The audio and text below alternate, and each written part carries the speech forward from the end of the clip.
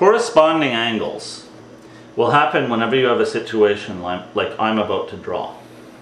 We have a straight line and we have two other lines that cross it, but those two lines are parallel. We know that those two lines are parallel because I drew them on either side of this ruler. What this means is that angle A and angle B must be equal in measure. They are corresponding angles, and you can see visually what corresponding means. Actually, when I drew those two lines, I created 4 sets of corresponding angles. I will list them. Angle A equals angle B. Angle C equals angle D. Angle E must be equal to angle F. And finally, angle G must be equal to angle H. So whenever two parallel lines cross the same line, you will have created 4 sets of corresponding angles. Let's look at this situation here. We are told that ABCD is a parallelogram. Because it's a parallelogram, that means that segment AB must be parallel to segment CD. And both of those segments intersect this straight line down here.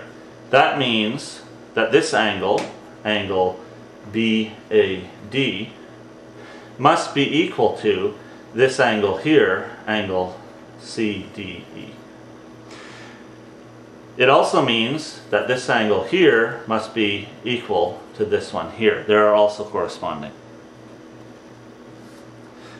We are justified in coming to these conclusions because we know that ABCD is a parallelogram. In this situation, I can see that angle XYZ, angle XZY, saying it correctly, must be corresponding to angle MGF. How do I know this is true? Because over here I have this symbol that says segment YZ is parallel to segment FG. Since I know that they are parallel and they cross the same line, it means that they are creating more than one set of corresponding angles. Let's show another set. Angle YZM must be equal to angle FGH. The rule of corresponding angles is easy to apply. It tells you a lot about your diagram, but it only works if the two lines that cross a straight line are parallel to each other.